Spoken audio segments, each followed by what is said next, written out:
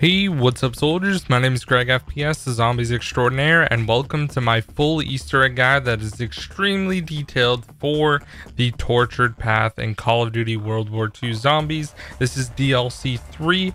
Now, this DLC was definitely a little bit different because there's 3 different maps that each have their own Easter egg, and you have to complete them in a public lobby, all in like simultaneously back to back in order to actually end up getting the cutscene and fully completing the Easter egg. Now for each map you get a camo and you also get an achievement, so I'm going to go through and show you guys exactly what you need to do for each and every map. And overall, I actually really enjoy the Easter eggs. I think they're fantastic, especially the first 2 maps, and I really think that this DLC was kind of overshadowed by some people saying that the DLC was bad, but honestly I think it was probably one of the best DLCs that we have seen in World War II Zombies. So I really hope you guys do enjoy the video. It's been a ton of time to put this list all together for you guys and make this tutorial, so I really hope it does help you out. If it does, please drop a like and subscribe if you're new,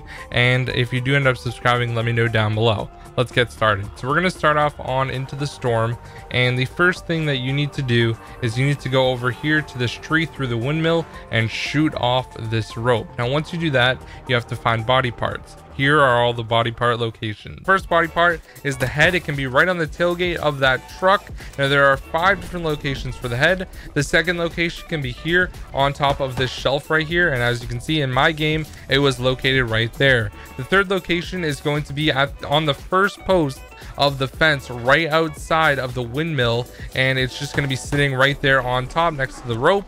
Now the fourth location is going to be inside of a shelf that is located right inside of the SMG wall-by room right there. And the fourth and final location can be located in the room that has the wine cellar, or in the building, and it's located in the middle pot that is within the sink. So it's just going to be sitting right in there. Alright guys, now we're going to be getting the torso. Now there's 5 locations for this. One of them is in the fireplace right there that has the cellar. The second location is going to be located right on over here in the cart that is upside down right on top of it. That one's really easy to see. The third one can be up here in the window. As you can see, it was there in my game, literally directly above Pack-a-Punch. Now the fourth location rather is going to be located in the cart that's kind of like a wheelbarrow, I guess, that's backwards leaning up against the wall. And the fifth and final location is going to be located inside of a crate that is made out of wood right in there. So those are all 5 locations for the torso. Now we're going to take a look at all the hand locations. One of them is grabbing onto that basket. The second location is going to be down here between the pallet and the stairs right there. The third location is going to be located right outside of the map, like right out that fence. The fourth location is going to be inside of the fireplace that is in the SMG wall-by room. The fifth location is going to be right next to the stamina variant in World War II Zombies right there. The sixth location is going to be in the can box. As you can see, it was there in my game. The seventh location is going to be located on the wood pile that has some logs. It's right there. Now the 8th location is going to be located inside of the fireplace. As you can see, it was there in my game. The 9th location is inside the debris sticking out, and the 10th location is going to be right there in the flower box. That was really hard to commentate. Now we're going to be taking a look at all 10 of the leg locations. So we're going to go into the room with the cellar first. Now the first location is going to be located right outside of one of these wine racks. The second location is going to be located on the front of the driver's side of the truck. The third location is going to be sitting right there against the painting. The fourth location is going to be sticking out of the wall right there where the hole is. The fifth location is going to be underneath this shelf right here, and it's going to be like on the ground right there.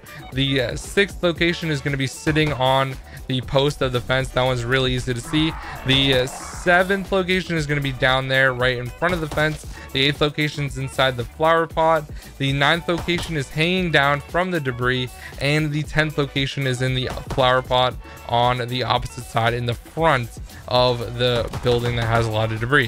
All right, guys, so now you're going to go back over to the riverside, and the rope that you shot into the river is actually going to be snagged on a branch that's sticking out. So what you're going to do is just keep holding square or X, and you're going to end up grabbing the rope that was hanging inside of the river. So once you have the rope and you have all the body parts, the next round there's going to be two metal poles that end up getting stuck in the ground over here. One of them is right next to the cow, and the other one is directly next to the military vehicle.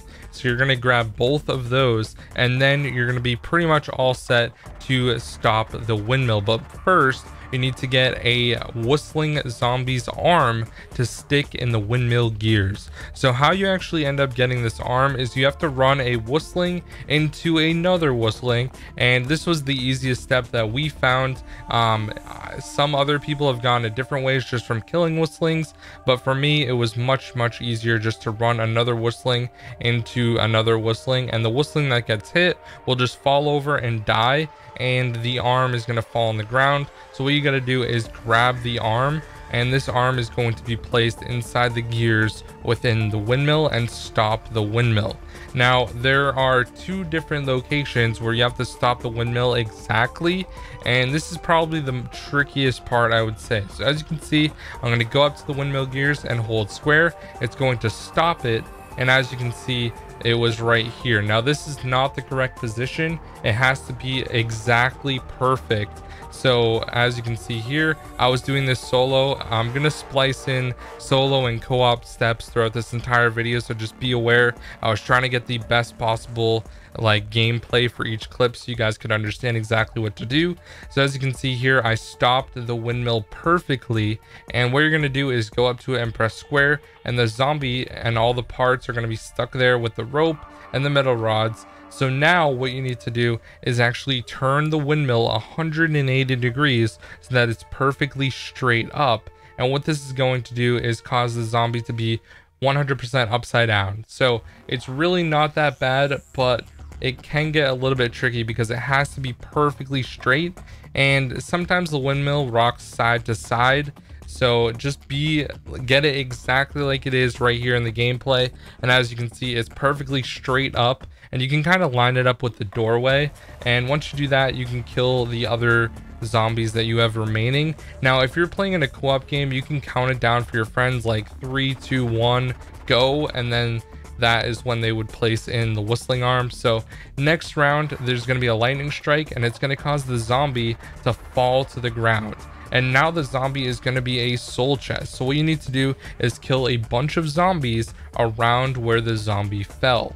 Now in my particular game, on round 6, it's a challenge round, so I ended up doing the challenge while my other teammates were just shooting a bunch of zombies near the other zombie and filling it with souls. So we happened to get air defense, so it was my job to get the challenge basically done. Now in my game, I got 3 out of 4, and then I waited for the last one so that we could get a bunch of kills. Now you want to try to get as many kills as possible around the zombie, and usually when you're doing the Easter egg, you don't get a challenge that requires all the players to just kill zombies and stuff. It usually isn't that bad. Sometimes you can get unlucky and you have to kill like bomb zombies, for example, and in that case you would just get a bunch of kills with everyone right at that location to fill the zombie up with souls, and there's really no like maximum amount. It just keeps going, so you just want to get as many kills as possible. The best thing to do is throw jack in the boxes right there, and it's really easy to fill up that way,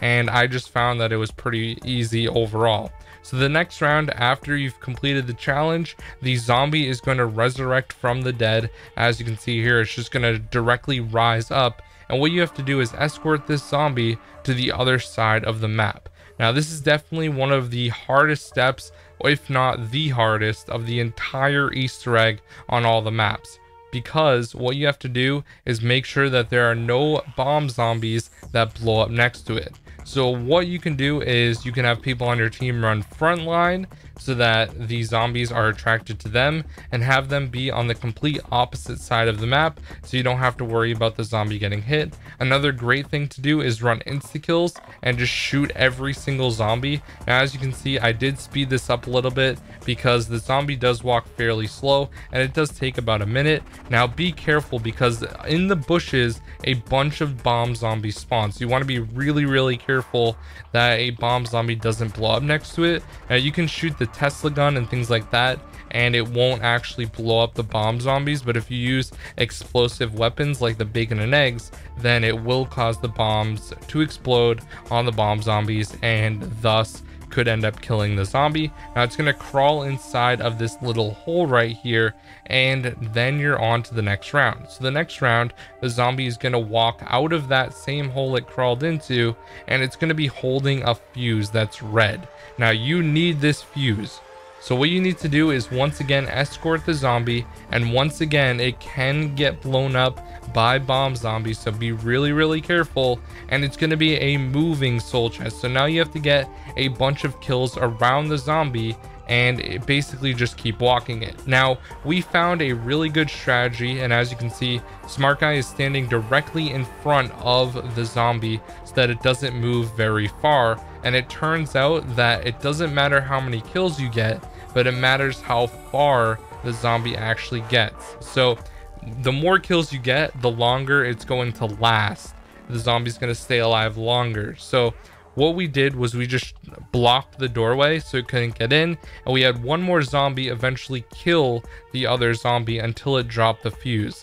So it was kind of weird to explain it that way, but basically you just need to get a lot of kills and then have another zombie kill the zombie. And as you can see, I picked up the fuse and I'm going to go down to the winery, which is down below. I'm going to place this fuse inside of the fuse box right here, and the cabinet is going to open up, and then I can grab the hilt of Barbarossa.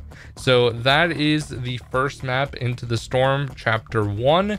Now we're going to go on to the next one, but before we do that, there is a boss fight called the Rakuten Brenner, and you need to kill this Brenner as fast as possible. Now there's going to be red rings that go around and then eventually blow up, so you want to make sure the Rakuten Brenner is inside of that, and I recommend pack punching the SAPs. This thing literally melts them. As you can see, we're all just wrecking it, and it died so quickly. It was really easy, and you're gonna see me use the exact same weapon for all the boss fights just because it makes it so much easier overall. And last but not least, you do have to escape, so you want to make sure that all your teammates are inside of the circle when the circle shows up, and eventually you'll get like the victory screen and all that stuff, and you'll move on to the next map. Now doing this in public match can be a little bit annoying, but if you have a good team of friends, it makes it so much easier. So I'd highly recommend just having a team of friends to help you with this for sure. So as you can see, we ended up completing it. We got the victory screen, and then we're going to go on to Across the Depths next. So let's jump into it. Alright guys, so Across the Depths is the most challenging map in my opinion, so you want to be really careful while you're doing this Easter egg. You really need to be cautious of the bomb zombies, and the zombies can teleport once you're in the vision mode. So the first thing you need to do is get the vision mode, so you go all the way down to the bottom level of the barracks in the bottom level of the boat, and you knife or melee this Uberschnall, and you're going to get the vision mode, which basically gives you a further out point of view, and it's a little bit weird. You feel a little distorted. You need to shoot fish. The first one was there. The next one is up on that shelf. The third location is going to be up here. There's 9, by the way. The fourth location is going to be outside of this window. The fifth location is going to be on top of this barrel, and you can hear them flopping if you lose the location. The next one is right up there. Now we still have 3 more. The next one is going to be at the end of the hallway. This is the 7th location. The 8th location is going to be right on top of like piping, I guess, and that's right there. And the last and final one is going to be in a wooden crate right there. So you're going to shoot all of those. Make sure you shoot them all, because if you don't, the next step won't work. Next, a red herring is going to spawn, and what you need to do is basically escort this one to a specific location. Now this red herring is not going to die, but you are going to have to escort it like between rounds. It's probably the best time, but watch out for zombies, by the way.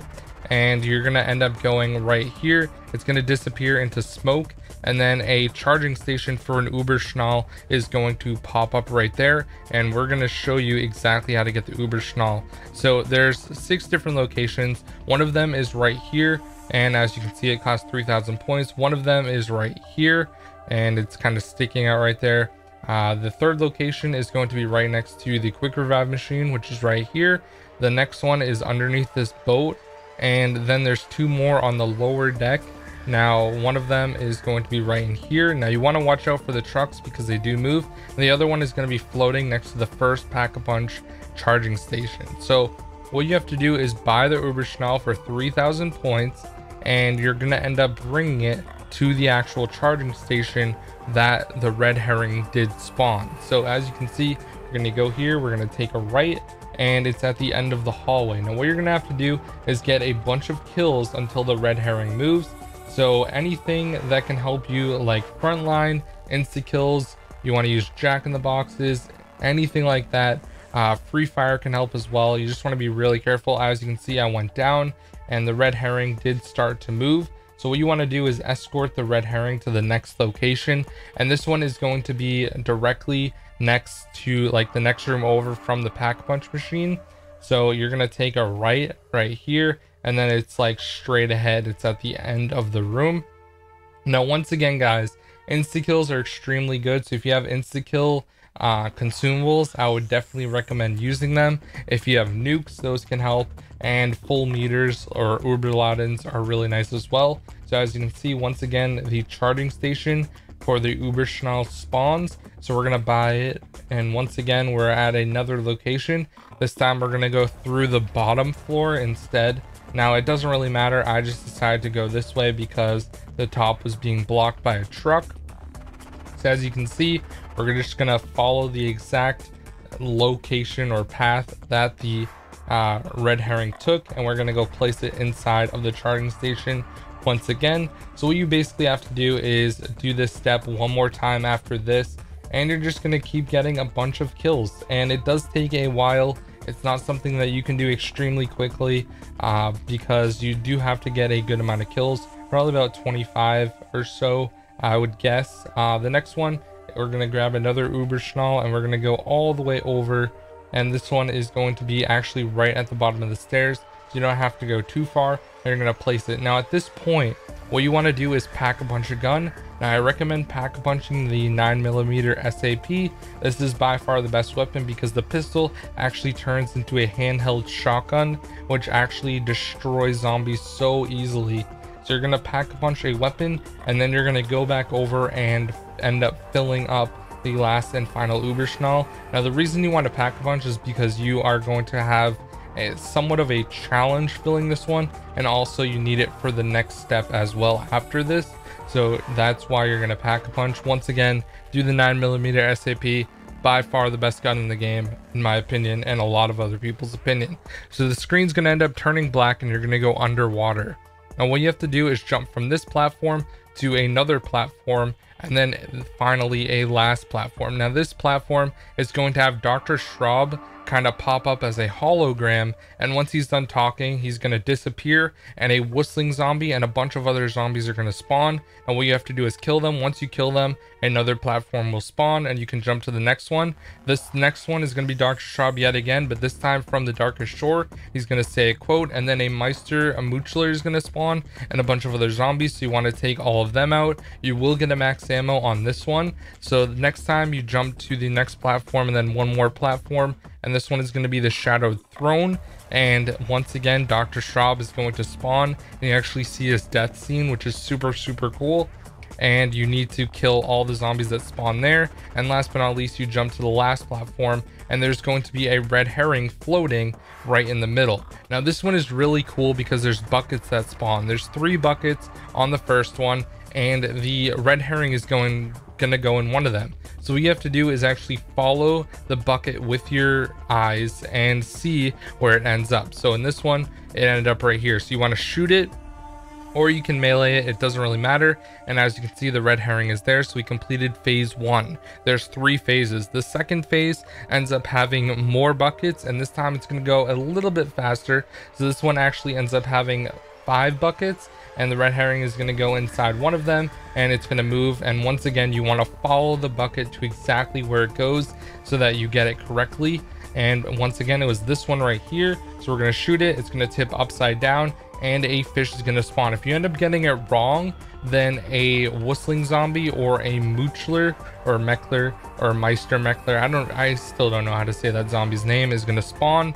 The next one, the final phase, has 8 buckets. This one goes super fast, and it's really difficult. So maybe I would recommend recording it or something to slow it down so you know exactly where it is. Or if you're streaming on Twitch, you can kind of like clip it, I guess, and play it slower. So in our game, it was this one right here. We ended up getting it first try. Sometimes it doesn't happen and you have some trouble. So as you can see there, we got it.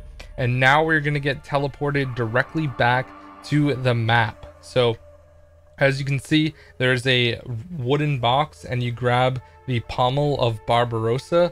And also, if you've completed all the Easter eggs in public match, the sword will spawn there as well. And now, last but not least, you have to get to wave 10, and you have to kill the stat Jaeger. Now, as you can see, we're using the 9mm SAP, all of us in the game. We end up killing this thing really fast. So it is by far the best weapon in the game. Once again, so you need to kill this boss zombie as fast as possible. And then once again, you have to escape from the map. Now, the stat Jaeger has a really weird animation. Once you end up getting like all the damage on it, it actually ends up shooting itself in the head, which is really weird, and it commits suicide and has like a weird animation. So it is pretty dang cool. This is probably one of the easier boss fights, I'd say, especially with the 9mm. So as you can see here, it's kind of just chilling here. It's going to shoot itself in the head, and then it's going to like move all around and eventually fall over. And yeah, it just looks awesome.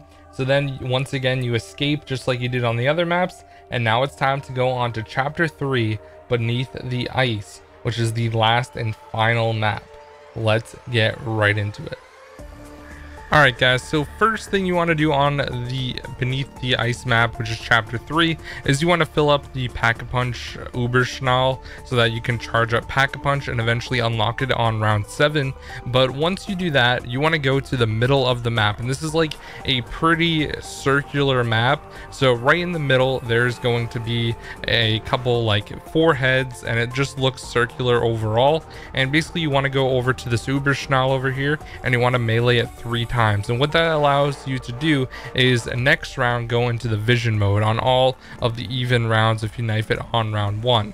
So what I decided to do was actually show you guys a shortcut so you don't really have to work hard. And on screen is 15 different combinations of what the code can be that you have to enter into the door. Now, what I would recommend is just entering all of them. Now, once you enter 8 different combinations, it resets. So for example, I do NIXBM, which is the top line, and then it didn't work, so I need to press letters 3 more times, and then 8 will reset it completely. So what you want to do is just enter all of these different combinations, and eventually one of them will work. Now, what I recommend if you want to do it the normal way, and I guess the legit way, is go to round 2, go in the vision mode, and you have to look around the map for the actual code that is going to be written on the wall. Now in my game right here, as you guys can see in the background of the gameplay, that's what I'm doing. But I recommend brute forcing the door and just continuously entering these codes until you get it correctly, because you're going to be able to finish it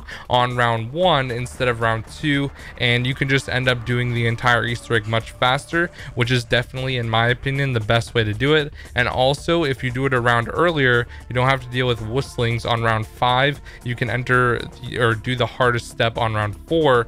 So I would recommend just entering all of these different codes until you get it correct, and once you do that, then you're pretty much set. Now you will have to enter 3 codes, so just refer back to this point in the video, or you guys can screenshot it or something like that. I'll also leave a link down in the description if you want to look at that.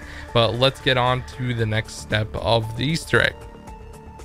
All right, guys, so the next step is you are going to enter the codes, and as you can see here, Smart Guy is going to enter one of the codes and it is going to be correct, and you're going to see the entire thing light up red, and you know you've entered it correctly. So as you can see right there, it lights up red, and boom, now you can go on to the next round. And what's going to happen is a care package is going to drop in, and this is from the BAT agents, and you can actually open it up, and what you're going to get is the hilt of Barbarossa that you already got on the first map Into the Storm. So what you want to do is grab the hilt, and you're going to go to the middle of the map, and there are 3 bowls, and one of them is going to be lit up red. So what you're going to do is place the hilt of Barbarossa right in there, and boom, you're all set. Now you go over here, and as you can see, there's an earthquake, and boom, a box of flares falls to the ground. Now you are going to need to use those flares and throw them in 5 specific locations. So you pick up the flares and you go to the middle of the map, and there's a bunch of head statues sticking out, and what you have to do is basically grab the flares, look up, throw it at the statue. It's going to fall inside of the bowl. So you need to do this for all 4 of them. Now there was a common misconception that you have to throw them at the bowls that was right next to the door where you enter the code, but you actually don't have to.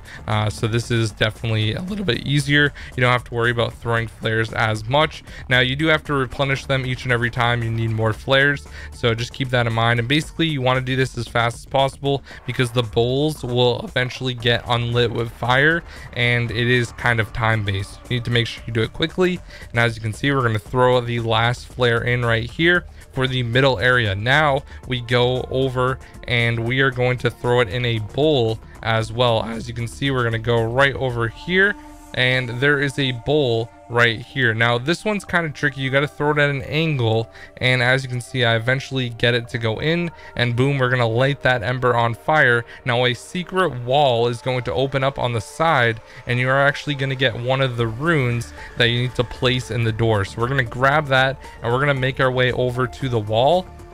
And this is the exact same wall that you enter the code in, and there is basically a blotch missing. So what you want to do is just directly enter it into the bottom area right here, as you can see. And now you need to enter another code. Once you enter another code, you can do it the same way. Refer back to that part in the video. Then another care package is going to spawn on the next round. So if you're doing it early, on like me, on round 3, you get the next one. And now we got the pummel of Barbarossa, and we are going to go and place it in the bowl that is lit up red, just like the last one that we just did. So as you can see, we're going to go and place it. So now we have 2 out of the 3 parts for Barbarossa's sword. And last but not least, this is the hardest part. There are 4 different platforms around the map. Now what you need to do is everyone on your team has to stand on one of the platforms that is all the way up. If there's 3, only 3 platforms will be up. If there's 1 player, only 1 platform will be up. And you have to stand on all of them and basically get kills for around about a minute. Now, you will hear an audio cue once you're done, which is really, really easy to hear. But I would recommend using insta-kills and free fire while you're doing this, just because you can get it done much, much faster. Now, in this gameplay, I was playing it for a complete minute. It really doesn't take that long. But once again, just use insta-kills. That makes it so much easier because every zombie that you see you can shoot. And once again, like I mentioned, you want to do it in an early round as possible because whistlings spawn in on round 5. So in my gameplay here, I was doing it on round 4, and also run insta-kill consumables. I would highly recommend that.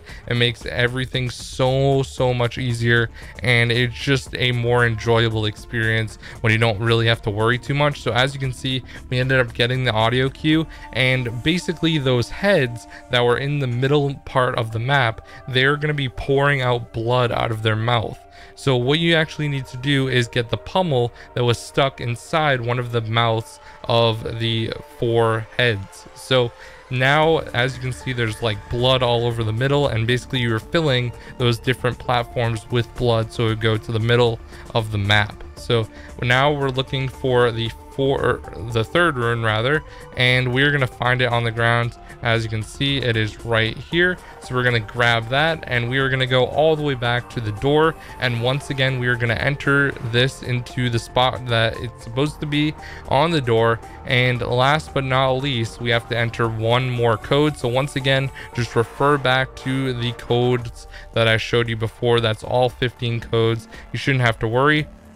And as you can see here, we are going to enter the code, and last but not least, the final care package is going to drop, and this time it's going to be the Blade of Barbarossa's sword. So we're going to grab this, and as you can see, Blade of Barbarossa, we're going to go to the middle of the map, and once again we are actually going to place this blade in the bowl that is lit up red. Now we have the option to actually craft the sword of Barbarossa. So you just hold square and it assembles it, and it's really cool. Like, the animation's really cool. You see the Geistcraft energy, and it kind of like spins around and like crafts the sword. It looks awesome, and this was definitely a hype moment of the Easter egg when people figured this out for the first time. It was super cool. So then you get the sword of Barbarossa. Now personally, I think that the sword kind of sucks, which is unfortunate, but anyways guys, let's finish up the Easter egg. So the next thing and final thing you have to do is defeat the Guardian, which is the final boss on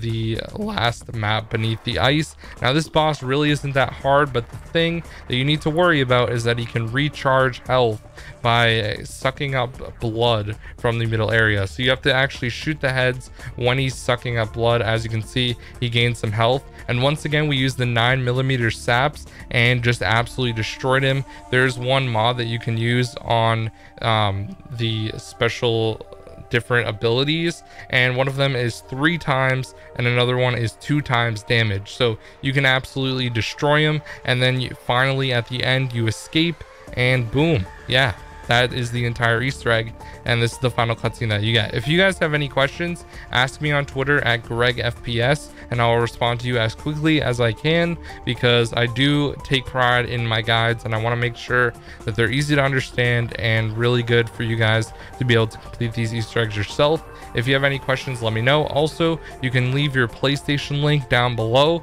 if you're trying to find other players, or your Xbox or PC. It doesn't matter what platform. If you guys are trying to get other players, you can comment that down below as well, because you do need to do all of these in public matches with 4 players. So it's good to have 4 players that you can actually talk to rather than just random people.